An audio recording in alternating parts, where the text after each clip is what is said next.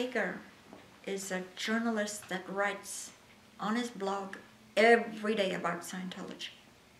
Breaking news, personal stories, all the the conning part of the fraudulent, bogus parts of the church. It's all on the blog. So they hired a PI to hack into his computer. And by sheer serendipity, Mike Rinder, who has a wonderful blog also daily revealing the bogus, camouflaged lies. He unravels the lies. The PI had been instructed to hack into his computer. And the Justice Department actually got in touch with these two people because that private investigator got caught. See, this is just by accident. When I say the amount of operatives that they hire, the shady things they do, now and again we get a little trickle of this and that. But the bigger picture is yet to be seen. All on tax-exempt money. It's tax-exempt money that's paying the PRs to do all this. So Tony Ortega and Mike Rinder were asked by the court to provide victim impact statements. Both of them are worth a read. Oh my goodness. Here's Tony's. And Mike's is longer, but what a read.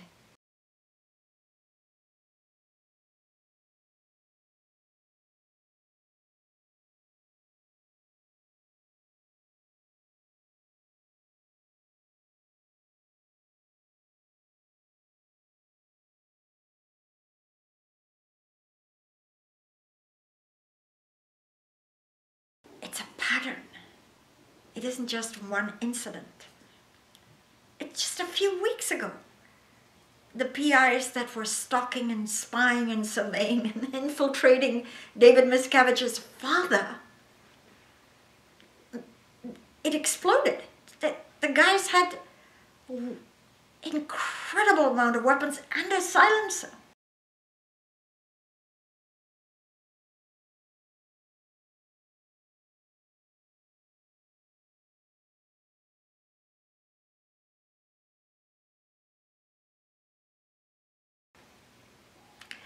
And barely a few weeks go by, and now a new private investigator, hacker, who hires hackers, was caught. I will tell you, this is the tip of the iceberg.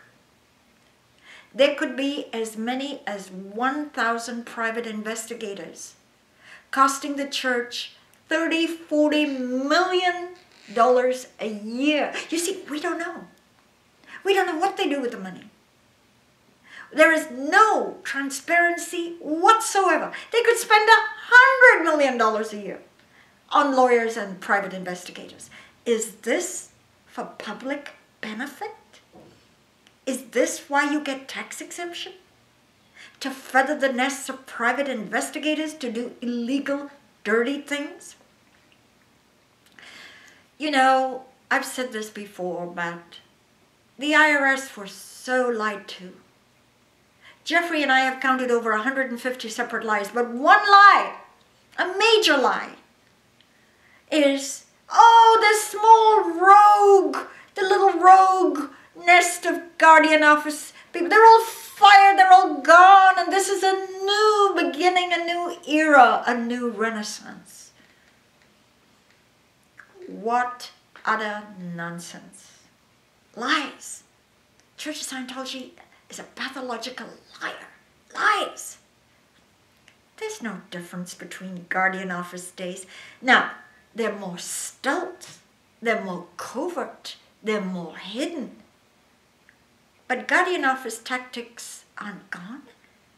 And what is so mind-boggling is Tony Ortega wrote a book of these tactics, these methods. The incredible spying on Paulette Cooper. And they spy on him. They make his case. Buy the book. Here it is. Go to Amazon. Get a Kindle if you're a little bit non-techy. Get a Kindle. You'll love it. Buy the book and watch how far and how devious and how deadly the Church of Scientology will be. Get into the mind of the church and see what they did to someone writing a book that people then came to. She was the only person that persecuted people could come to. But they made Tony Ortega's case. And in 40 years, they could not change. Sooner or later, going down a dark pathway of doing illegal things with tax-exempt money is not going to end well.